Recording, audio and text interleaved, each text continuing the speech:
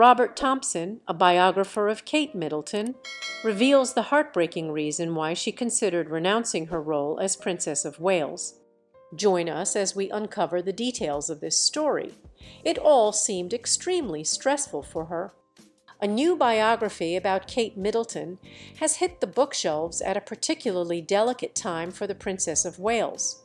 Distanced from her official duties, Middleton continues her chemotherapy treatment with no set date for her full return.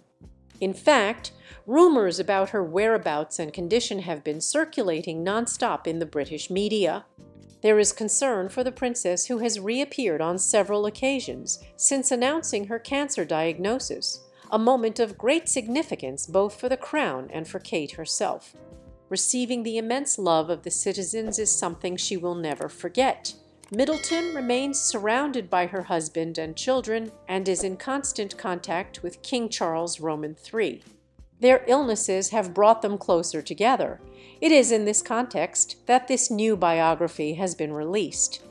Robert Hobson reveals, among other things, how the well-known breakup of the Prince and Princess of Wales occurred before their widely publicized wedding. But it doesn't stop there. Kate Middleton also considered renouncing the title of Princess of Wales. A tremendous fear made her question whether to continue. In the end, she accepted, but what happened in the meantime? Hobson states in Catherine, the princess that Middleton considered following in the footsteps of Queen Camilla, who, when she married King Charles, did not adopt the title of Princess of Wales out of respect for the memory of Diana. Instead, she became the Duchess of Cornwall, a title she held until the death of Queen Elizabeth Roman II and the subsequent coronation of her son. But what led Middleton to consider this unexpected decision?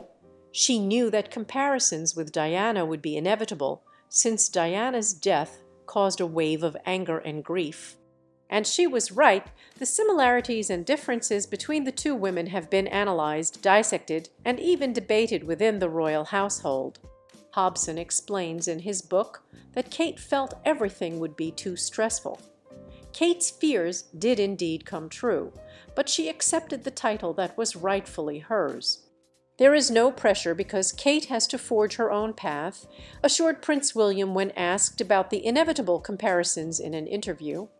No one can replace my mother. What she did was fantastic. The key is to make our own path and our own future, and Kate will do an excellent job. Even so, the princess had her doubts when it came to measuring up to the late Diana of Wales. The tributes from Kate Middleton to Diana were many. Although at the time Middleton became Princess of Wales, the comparisons to Lady Diana were unavoidable. The reality is that Prince William's wife was more than accustomed to this. Since the announcement of their official engagement, there had been constant analyses leading people to draw comparisons with the late wife of King Charles. Diana remains such an iconic figure that it is impossible to avoid these comparisons. Want more content like this? Give us a like, subscribe, and activate the notification bell to stay updated with the latest news from the world of celebrities.